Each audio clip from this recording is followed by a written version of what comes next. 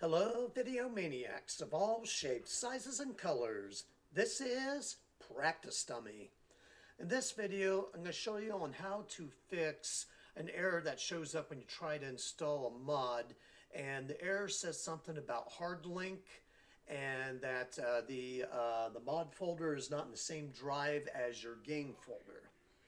Okay, now the one thing you want to do is make sure you don't have the mods installed, or the offending mod that is particular about installation that causes that error to show up.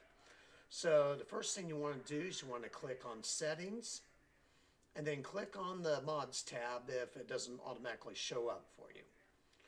Now here in the where it says Mod Staging folder, in this text box, it'll show a path, but what you want to do is you want to click Suggest, and this is going to change it to what you see here, similar to that. I've got the mod folder and the game folder in my E drive.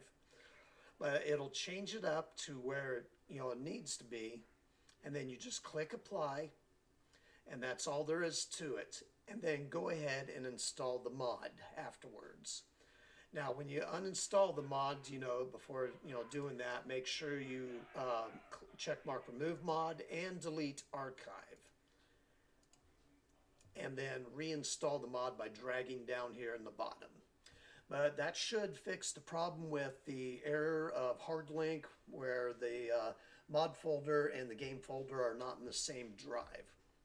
Alright, I hope the rest of your day goes smoothly and you get to enjoy the game that you're applying mods to. God bless you one and all, and take care.